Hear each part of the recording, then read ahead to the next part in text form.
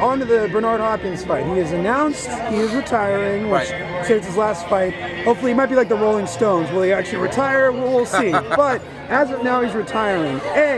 How do you feel about that? I mean, do you think it's really time for him to go? I know 51 years old. That's impressive. Well, I mean, knowing him personally, I think he has a lot of fight left in him. But I actually do believe him. I think it is his last fight. I think Bernard Hopkins has had an amazing career. He's 51 years old. Jesus, I mean, you know, this guy doesn't drink, doesn't smoke, he lives a lifestyle that is like no other. So therefore, you know, he's been able to last so long.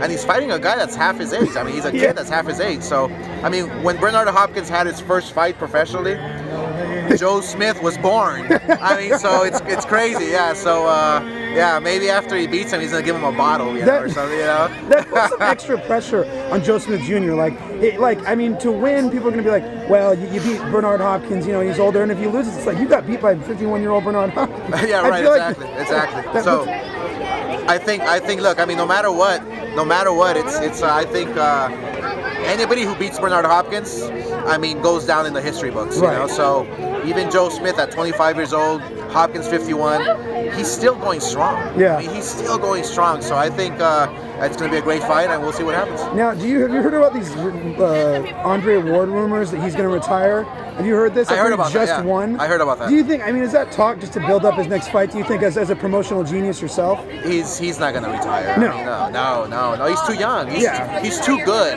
to retire. I mean, it's just too early. I would recommend not even talk about it, think about it, not even just go on with your business, man. Be the best you can be, fight the best fights, and when you turn 51 like Hopkins, you retire. If you like what you just saw and you want to see more videos of your favorite athletes, crazy stories, and just all the best off-the-field stuff, subscribe to the TMZ Sports YouTube channel. The subscribe button is right here, and check out more of our exclusive content right here.